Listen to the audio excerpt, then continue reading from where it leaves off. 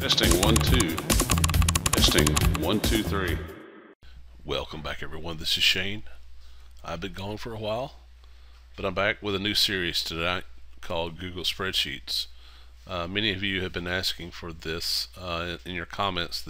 And by the way, the comments you've been leaving are wonderful. Thank you so much. They give me inspiration to continue doing this. I wish I could do it more often. I do have a full-time job and a full-time life, and that does keep me occupied quite a bit.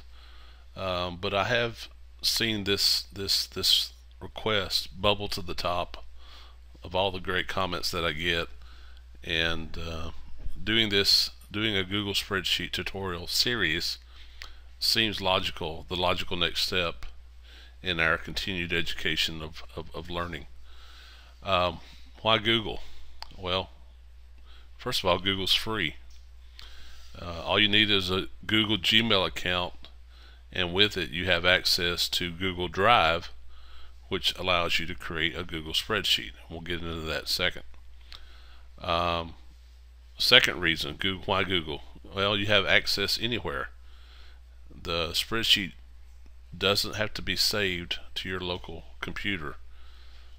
Because it's in Google Drive, it's stored in the cloud, and anywhere you have an internet connection, you have access to your files. So that's awesome. The third killer part about Google Spreadsheets is sharing. You can create a spreadsheet and share it with your family, whether it be your brother, your sister, your daughter, your mom, your dad, your best friend, your business partner halfway around the world. You can share a document with them, and you can both edit that document at the same time, and you can see what each other is doing as they're doing it. So collaboration is incredible in Google documents. Not just spreadsheet, but all Google documents. They allow global collaboration anywhere the person is sitting at, as long as they have an internet connection. So let's jump in real quick. We'll create a new spreadsheet. Again, like I said before, really all you need is a Gmail account, and that I have here. You can see here I just have a few emails showing. Once you have your Gmail account, you can come over here to the right, and you'll see these 9 little dots, and if you click on that, it's going to drop down a menu, and you have all these applications that Google offers for free. But our focus is going to be Google Drive, and I'm not going to spend too much time talking about Google Drive, other than the fact that Google Drive is what they call a cloud drive. It lives in the cloud. It is not stored locally on your computer, sitting in your laptop or on your iPad.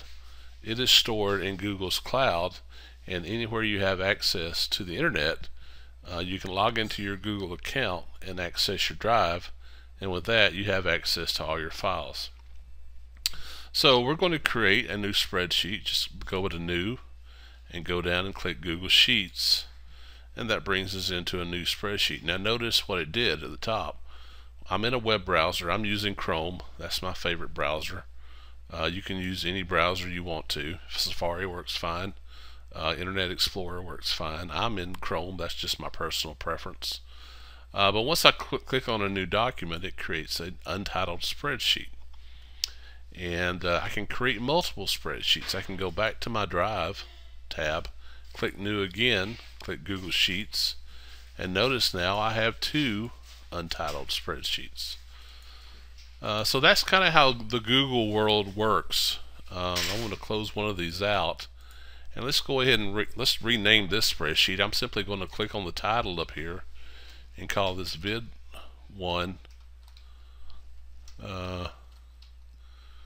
Google Intro, and enter. So now we have a title. If I go back to my Drive tab, notice what happens.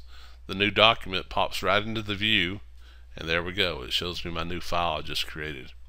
And the cool part about Google is, as I'm making changes here in the spreadsheet, it is saving them live as we type. So I can immediately close this without doing anything, go right back into it by double clicking, and sure enough, it saved all my changes. So again, this is Google Spreadsheet. We're going to stop the video here. We're going to have many more videos coming up in the Google Spreadsheet series. Thank you for your continued support. Don't forget to subscribe to our channel, and look forward to a new series and sharing some more knowledge with each of you. We'll talk to you soon. Testing 1 2. Testing 1 2 3.